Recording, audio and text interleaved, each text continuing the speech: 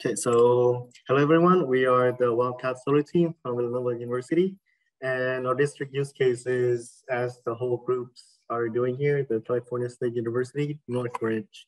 Next slide, please. So we have 6 members in our team: Queen, Viviana, Fabiano, Lam, me, Antonio, and Ryan. So today we have Queen and Viviana and me in our team. We have a advisor, Dr. Pritpal Singh, and industrial mentor, Anthony Hall. Next slide, please. So for the competition goal, we are to design a solar plus storage system for the campus that maximizes electricity offset at the lowest cost. We're given 50-minute interval data for 45-meter facilities, and no PPAs are allowed in our district use. Next slide. And so, first of all, for the campus sustainability goals. So the campus aims to integrate sustainability into all aspects of a university. This is to aim to achieve net zero emissions by 2040. So approximately 20 megawatts DC of solar by 2040 is required to eliminate campus facility electricity related emissions. The campus already generated 1.4 megawatts DC and needs to generate 18.6 megawatts DC left to meet the goal. So in terms of the design priorities, CSUN desires to reduce its peak demand cost, offset EV load charging. They also stated that they desire EV charging to be installed in or near the physical plant management yard, that's the PPM building. And in terms of energy resiliency, CSUN desires to have backup power for 3 of its buildings with critical load, that is Redwood Hall, Oviatt Hall, and University Student Building, Union Building, rather. So now I'm going to pass it up to Vivi for the conceptual design. Next slide, please. So in terms of the conceptual design, we started designing the solar system considering the 34 buildings from the list and the 6 carports area. First of all, we identified the list of buildings and the distribution system. Then we added the EV load in the specific areas according to the map. With that information, we were able to summarize the maximum power demand and the yearly consumption per building. We used Helioscope and Aurora Solar to design the PV system for a 10-degree tilt angle and also south-facing orientation with a cutoff shading of 10%. With that information from the software, we got the annual generation and the consumption per system. After that, we were able to run the financial analysis and select the 14 systems that are highlighted in the picture with a maximum PPA of $0.082. Next slide, please. Now we have details about our designs. So first of all, we had the 13 rooftop PV systems that are integrating to the grid 12.2 megawatts DC. And also we have 1 design of carports that are integrating 348.5 kilowatts DC. As an example of how we also put the EV load to our system, we have the parking structure G6, as can be seen in the figure, that we are offsetting the EV load during the day. As a summary of the demand and generation of the selected system, we are showing here how was the system side, the yearly generation, and the consumption as well. Next slide, please. Now we can see how was the behavior of the demand over one day for all the systems. As well, we have here the energy generation per hour for all the systems. We have classified all our systems depending on the substation that they belong to. And we have here a table summarizing all the electrical aspects in terms of generation and power. Next slide, please. Now we can see in this table, how was the system equipment for each of them? We have the number of solar panels and the number of inverters. In each of the system, we were able to get the 1-line diagram that is specifying the electrical configuration for the solar panel and for the inverter to be able to be connected to the grid. Next slide, please. In terms of the details of the modules, we have selected the SunPower SPR Max 3 425 with a really high efficiency of 22.7%, a warranty of 40 years, the lead-free clear ingredients and recycling process, and also the SunPower company is listed at Tier 1 manufacturer in US. For more details about the electrical and mechanical data, we have this table presented here. Next slide, please. Now we can see what were the consideration in terms of inverters. We have selected the SMA company, the Sony 3 power model with 6 different powers. So we have the Sony 3 power core 1, 33, 50, and 62. And also the Sony 3 power 24, 17, 15 kilowatts TL. So all of them has a really high efficiency, 97 to 98.7%, a standard warranty of 10 years that could be extended to 20 years.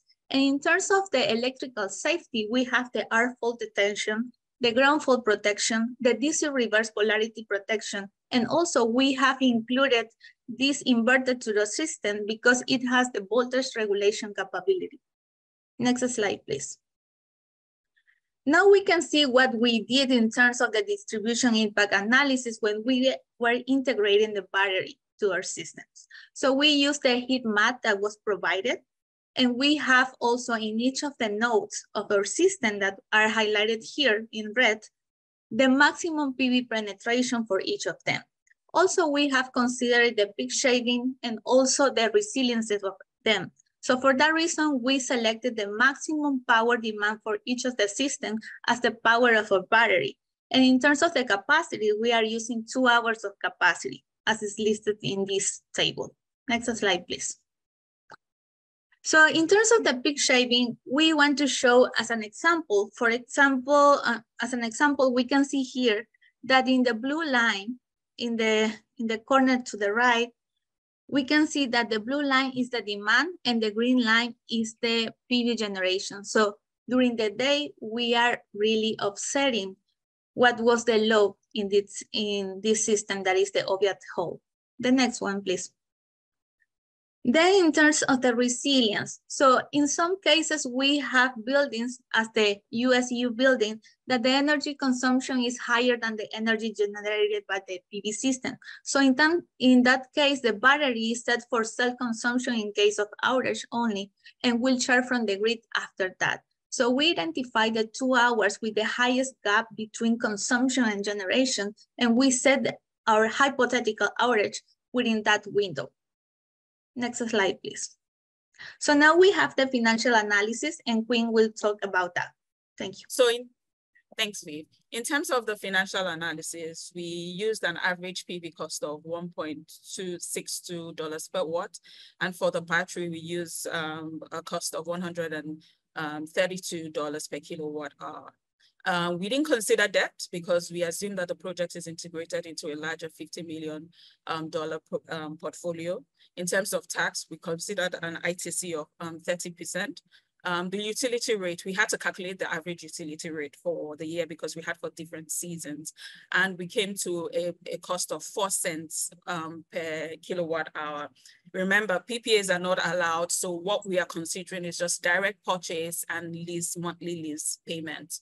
Other costs considered were the closing cost of $1 million for all the systems. No extras was considered because the university aims to claim its environmental benefits to meet its sustainability goals.